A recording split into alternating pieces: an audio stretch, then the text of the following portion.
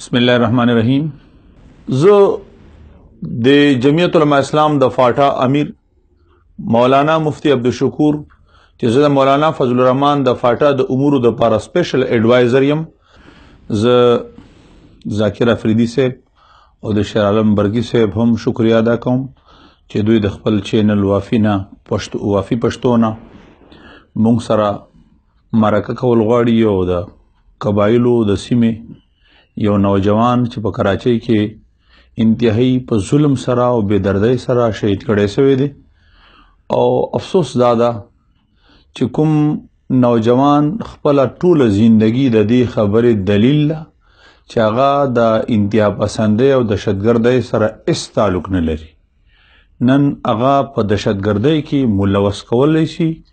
او بیا یې مصنوعي طریقې باندې ماورای عدالت شهید کی او دنیا ته رنگ دا ورکوي چې دا ظالمو دا دهشتګردو. نو موږ د داسې واقعاتو همیشه دپاره مذمت کړی دی. جمعیت علماء اسلام دا یو مظلوم دوست او انسان دوست سوچ او فکر لري. زمونږ په بنیادی پروګرام کې دا خبره ده چې هر ظالم سے بغاوت، هر مظلوم کی حمایت او بلا تفریق د ټول انسانیت خدمت. نو زه د جمعیت علماء اسلام د یو ذمہ دار په حیثیت باندې د قبایلی دی نوجوان چې د کراچۍ په ځمکه باندې د هغه وینه په ظلم سره توی کړه او د هغه معصوم بچی دنیا دپاره د عبرت یو نشان پرېښودلو. د دغې ستونزې سخته غندنه کوو، مذمت یې کوو او موږ وایو دغه قضیې چې کوم محرکات دي فوري طور باندې مخې ته راوړ سي او د کوم راو انور په نام ایس پی چې یادیږي چې دا په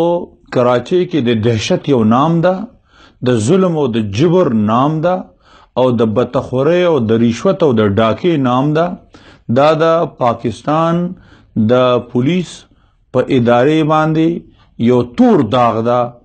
دا د پولیس د چهرې نه وینځلی شي او مزید دی د خپل اداره پاکستان په داسې افسرانو نه بدناموي. دا زمونږ د ملک دپاره هم ناسور دی، دا د اسلام دپاره هم ناسور دی او مونږ قبایلو ته تاسو کوم پیغام راکوئ؟ یو طرف ته دلته ډیر خلک د انضمام خبرې کوي چې صوبو سره انضمام وکړي. مونږ سره په دې صوبې کې هم دا سلوک کیږي چې د کوم شناختی کارت کې د قبایلو ذکر وي چې دا د وزیرستان دی نو بیا هغه په خصوصي طور باندې راکوز کړی شي، تلاشۍ یې واخیستلی شي او بې عزتي او توهین یې کولی شي. که په پنجاب کې قبایلو سره زیاتی کولی شي او که په کراچۍ کې هغې کې زیاتی کولی شي او موږ ته تر اوسه پورې چې کوم معلومات رسېدلي دي دا اولنی قتل نه دی او د نه وړاندې صرف د محسود قوم نه ماته ذمه دار ملګرو وي چې 354 مظلومانه طور باندې شهیدان کړي شوي دي. 354 زما قبایلی د محسود قبیلې چې هغه په تاریخ کې یو لوی نموړی قوم ده هغه یې په وینو کې رنګولی دي او د کراچۍ خاوره دا د قبایلو دپاره تنور جوړ کړی دی. نو موږ تمام د ملک مقتدر ادارو ته، چیف آف د آرمی سټاف ته هم دا وایو، موږ د پاکستان وزیر اعظم ته دا وایو، د سند وزیر اعلی ته دا وایو، بالخصوص پیپلز پارټۍ او زرداری ته هم دا وایو چې کراچۍ دا د پاکستان دپاره د معیشت په حواله د شهرک حیثیت لري. نو دا پاکستان تباه کولو منصوبې دي چې تاسو روانې کړي دي او داسې غله افسران، ډاکوان افسران تاسو په پولیس باندې مسلط کړي دي چې دا د دې افیسر په باره کې رادرومي چې دی د ایسیجوتوب د زمانې نه په ظلم مشهور دی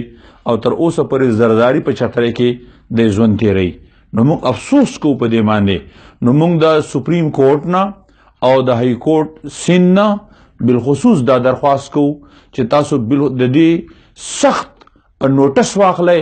او په خپله نگرانۍ کې د دې تحقیقات وکئ او قرار واقعي سزا د هغه چاته میلاو سي چې دا ظلم چا کړی دی او نور هغه مظلومان بچي او هغه مظلومان ماشومان چې نن په چغو سر دی او جاړي او خپل پلاران غواړي، خپل ورونه غواړي او خپل مشران غواړي او د هغو نه محروم کړه. نو موږ د دغو ماشومانو د یتیمانو بچو د دادرسۍ دپاره د سند د حکومت نه او د پاکستان د حکومت نه او تمامو ادارو نه درخواست ده ظلم دا داستان مزید بند کړئ او دا د ظلم تاریخ چې تاسو کوم رقم کوئ دا به ستاسو دپاره بالعاقبت د تباهي ذریعه وي او دا د ملک دپاره هم د تباهي ذریعه ده او نن سبا چونکې سوشل میډیا او الکترونیک میډیا بیداره ده او دنیا ګوري او ویني نو عالمي طور باندې هم د پاکستان چهره په کوم شکل تاسو پیش کول غواړئ د اسلام چهره په کوم شکل تاسو پیش کول غواړئ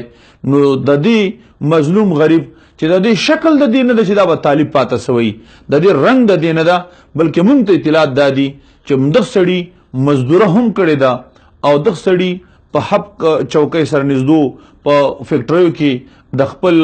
د خېټې مړولو دپاره ځکه خپل وطن نه مو بې وطنه کړه کورونه مې وران کړه او هلته مزدوري ته اوس نه پرېږدي اوس چې پلا ورور ورته د دوبۍ نه پیسې لږ راولېږلې چې ته پې مزدوري او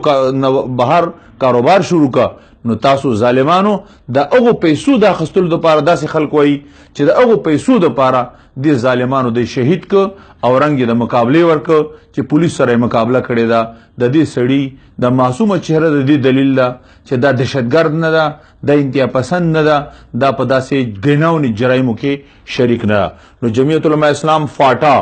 د دې پرپور مذمت کوي او انشاءالله العزیز مونږ به د دې تپوس هم ضرور کوو او هغې دپاره مونږ جمعیت علماء اسلام آئنده اجلاس کې به لایحه عمل توی کوو مونږ د جمعیت علماء اسلام د جنوبي وزیرستان د مسعود خلقي تنظیم سره باقاعده پر رابطه کیو زمونږ ایم این اے صاحب په اسمبلی کې هم الحمدلله د دې دپاره اواز بلند کړی ده جمعیت علماء اسلام د فاټا تکړه ځوانان چې هغه د جمعیت علماء اسلام د مسعود تنظیم ده په ټانګ کې د هغې دپاره احتجاج شروع کړی ده او په ټول ملک کې به انشاءالله العزیز موږ د دې مظلومانو دپاره اواز پورته کوو نو زه د وافي پښتو هم شکریه ادا کوم چې موږ ته دا موقع راکړه چې زموږ اواز د دې مظلومو اواز دا دنیا سره شیر کړي ډېره مننه ډېره مننه